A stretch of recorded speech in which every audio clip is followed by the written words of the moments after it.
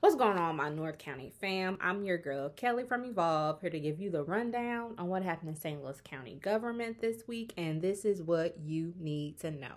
So, the topic of discussion during yesterday's Committee of the Whole meeting was nothing other than trash. Yes, yes, y'all. Apparently, this is a huge deal. Councilman Trachis.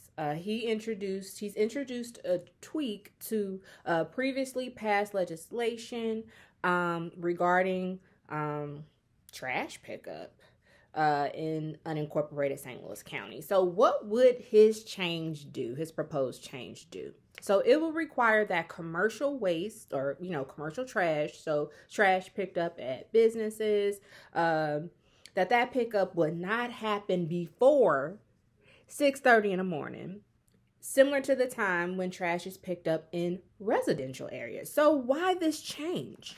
So Trachis expressed, he said, look, y'all, day,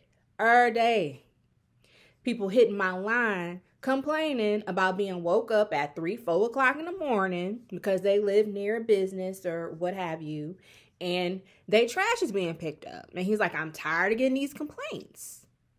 And, he also was like, look, and I have beef with, one waste hauler in particular, Waste Connections. I have beef with y'all because y'all literally are trash when it comes to picking up this trash. He told them, like, to their faces, or I mean, it's virtual meeting, but he told them to their face, like, he said, quote, your credibility is zero with me. I got nothing for y'all. So he's like, look, we need to make this change because, I'm just getting too many complaints about this issue.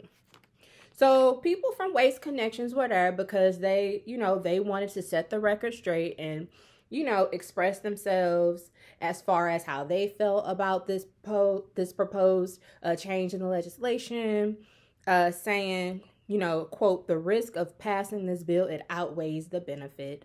They were speaking about how they serve over 47,000 households in unincorporated St. Louis County.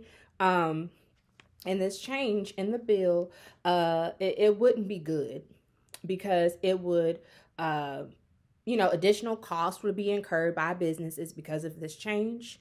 And also pushing the time back, it would jack up a whole lot of stuff, including some safety concerns for the public. So the example that they gave, they're talking about like picking up trash from a school. Pushing all those times back might prevent them from getting the trash from a school before the students arrive.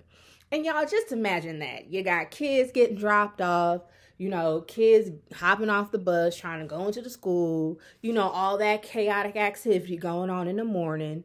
And to top it all off, you got this trash truck picking up the trash at the same damn time. That's not good. So they're saying passing this change in the legislation, it really wouldn't be a good thing. So Mr. Franklin from the health department, he was also present, and he provided some receipts regarding the number of complaints that the health department has received regarding issues related to waste. So he said in 2021, the health department received 248 waste complaints regarding things like illegal dumping. And they received 165 waste district complaints. And of those 165, 141 were specifically concerning Waste Connections because, again, Waste Connections is not the only waste hauler service in unincorporated St. Louis County. So, like I said, of the 165 Waste District complaints, 141 of those were specific to Waste Connections and their lack of service, like they missed picking up trash. Now, of those 141 Waste Connections complaints, 3 of those complaints were about the noise from the commercial waste pickup. So let me bring that back so y'all understand. I'm gonna make this plain. 2% of the complaints received about Waste Connections were about the noise from their commercial pickups. 2%, y'all. 2%. So Councilwoman Webb, she asked, can waste management, can they do some internal changes to work these issues out, like without having to issue a county-wide ordinance to do so?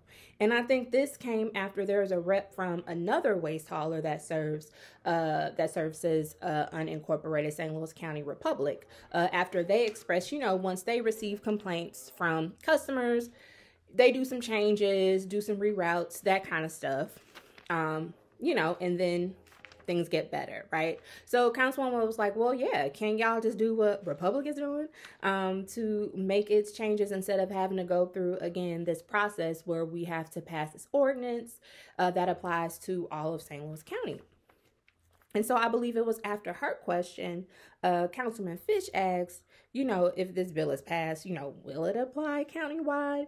And if it does, then it would impact haulers that serve municipalities as well. And he also asked, or will it just apply to unincorporated St. Louis County? And he also asked if, the legislation could be specific to unincorporated St. Louis County. So the county counselor's office said, you know what, we're going to get back to you on that, because they can't provide any type of legal advice or whatever you want to call it during a public meeting. So we'll see about that. So what's next? So Councilman Tracus has requested additional information. So one, he requested a memo, his words, from the county counselor's office about what would be considered a breach of contract when it comes to the county's dealings with waste haulers servicing residents. And he also requested information from St. Louis County on data related to complaints they've received from all the haulers that, work with and provide waste haul services for St. Louis County in the past year. Whew, so to be continued, and I am rounding it out, y'all, with the legislative corner.